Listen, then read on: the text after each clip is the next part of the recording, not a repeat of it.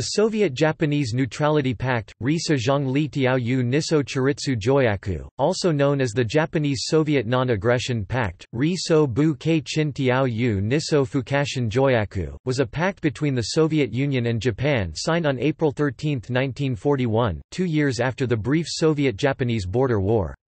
The pact was signed to ensure the neutrality between the Soviet Union and Japan during World War II, in which both countries participated.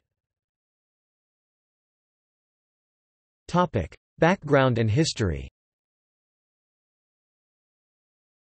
After the fall of France and the subsequent expansion of the Axis powers, the Soviet Union wished to mend its diplomatic relations in the Far East in order to safeguard its eastern border and concentrate on the European theater of war.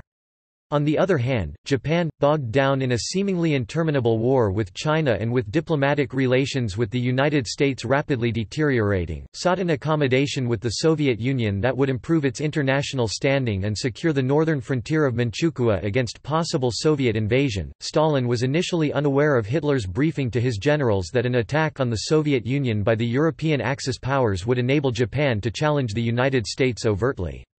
This briefing was based on the belief that if such an attack occurred, the Soviet Union would be too preoccupied with fighting Germany, thus making Japan feel less threatened by any possible Soviet invasion of Manchukuo, allowing Japan to have enough provisions and capabilities to start a war with the United States. This treaty would allow both Japan and the Soviet Union to avoid fighting on multiple fronts. Stalin believed that his problems can be solved in a natural way if the Soviets and the Japanese cooperate. After concluding the non-aggression treaty, Stalin, in an unprecedented gesture, saw Foreign Minister Yosuke Matsuoka off at the train station. This was symbolic of the importance Stalin attached to the treaty. It also provided him with the occasion, in the presence of the entire diplomatic corps, to invite negotiations with Germany while flaunting his increased bargaining power. The treaty was signed in Moscow on April 13, 1941, by Foreign Minister Yosuke Matsuoka and Ambassador Yoshitsugu Taitkawa for Japan and Foreign Minister Vyacheslav Mikhailovich Molotov for the Soviet Union. On the same day, the same people also signed a declaration regarding Mongolia and Manchuria. The Soviet Union pledged to respect the territorial integrity and inviolability of Manchukuo, while Japan did the same for Mongolia. Later in 1941, Japan, as a signatory of the Tripartite Pact, considered denouncing the Soviet-Japanese Neutrality Pact, especially after Germany invaded the Soviet Union Operation Barbarossa, but made the crucial decision to keep it and to expand southwards, invading the European colonies in Southeast Asia instead. It is possible that had Stalingrad fallen, Japan would have invaded Siberia.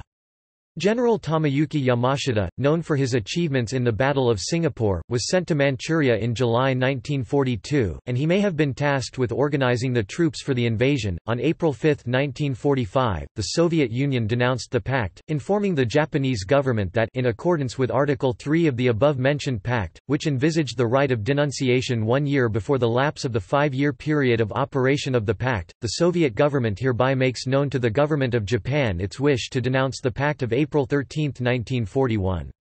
Quote, "The wording of the denunciation suggested that the Soviet Union wished to see the treaty go out of effect immediately, and Time magazine reported that the Soviet Foreign Commissar's tone indicated that the Soviet Union might go to war with Japan soon." However, the text of the treaty clearly stated that the pact remained in force until April 1946.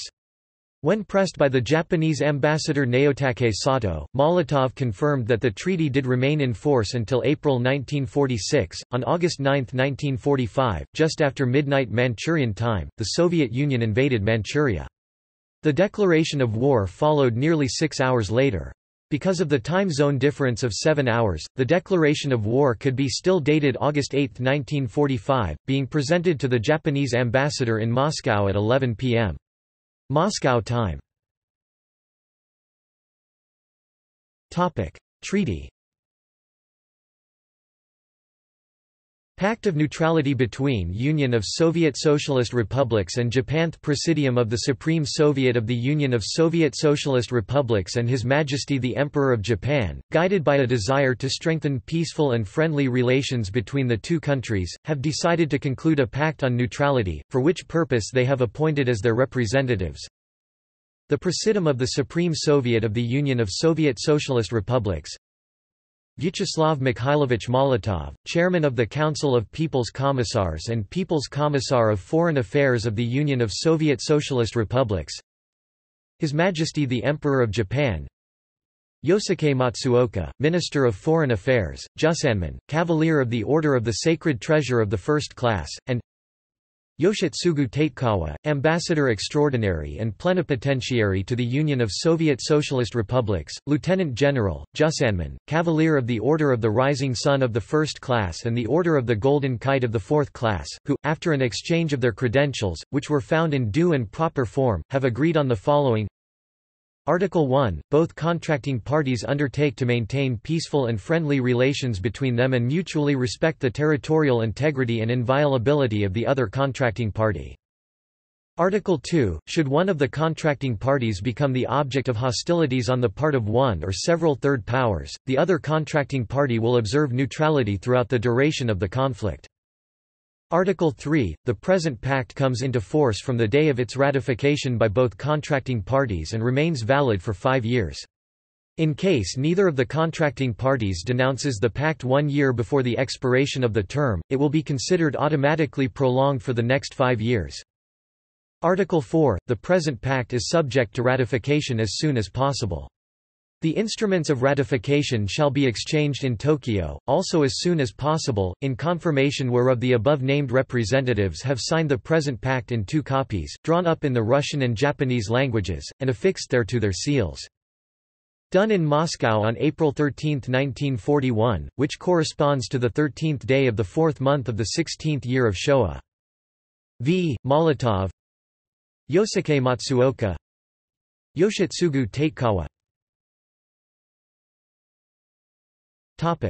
Declaration. Declaration in conformity with the spirit of the Pact on Neutrality concluded on April 13, 1941, between the USSR and Japan, the Government of the USSR and the Government of Japan, in the interest of ensuring peaceful and friendly relations between the two countries, solemnly declare that the USSR pledges to respect the territorial integrity and inviolability of Manchukuo and Japan pledges to respect the territorial integrity and inviolability of the Mongolian People's Republic. Moscow, April 13, 1941. On behalf of the Government of the USSR. V. Molotov. On behalf of the Government of Japan. Yosuke Matsuoka. Yoshitsugu Tatekawa. Denunciation. Soviet denunciation of the pact with Japan. The American ambassador at Moscow transmitted to the Secretary of State, by a telegram dated April 5, 1945, the following statement, as received from the press section of the Foreign Office, regarding Soviet denunciation of the USSR-Japanese Neutrality Pact. Today at 3 p.m. People's Commissar for Foreign Affairs of the USSR Mr. V. M. Molotov, received the Japanese ambassador, Mr. N. Sato, and made the following statement to him in the name of the Soviet government. The Neutrality Pact between the Soviet Union and Japan was concluded on April 13, 1941, that is, before the attack of Germany on the USSR and before the outbreak of war between Japan on the one hand and England and the United States on the other. Since that time the situation has been basically altered.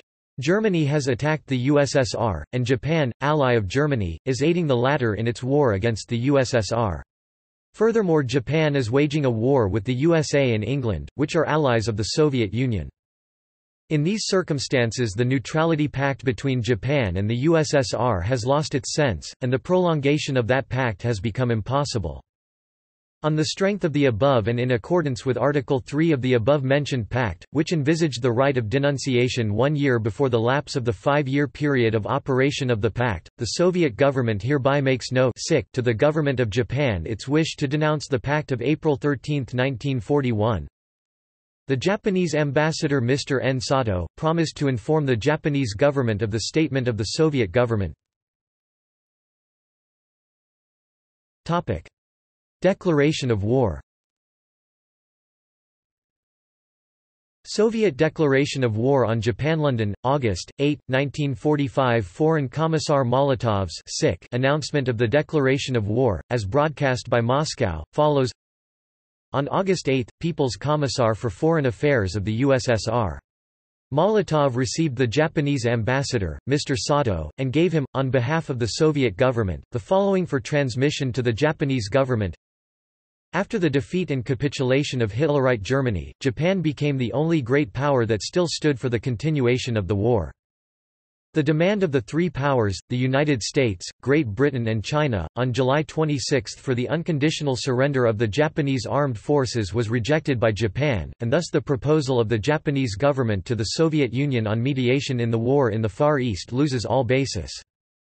Taking into consideration the refusal of Japan to capitulate, the Allies submitted to the Soviet government a proposal to join the war against Japanese aggression and thus shorten the duration of the war, reduce the number of victims and facilitate the speedy restoration of universal peace. Loyal to its Allied duty, the Soviet government has accepted the proposals of the Allies and has joined in the Declaration of the Allied Powers of July 26. The Soviet government considers that this policy is the only means able to bring peace nearer, free the people from further sacrifice and suffering and give the Japanese people the possibility of avoiding the dangers and destruction suffered by Germany after her refusal to capitulate unconditionally.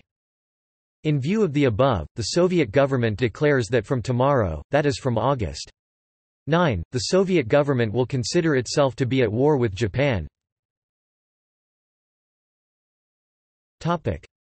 See also: Japan–Soviet Union relations, Molotov–Ribbentrop Pact, Italo-Soviet Pact, Potsdam Conference, Potsdam Declaration. References. Slavinsky, Boris 2003. The Japanese–Soviet Neutrality Pact, A Diplomatic History 1941–1945. Routledge. ISBN 0-203-30083-1.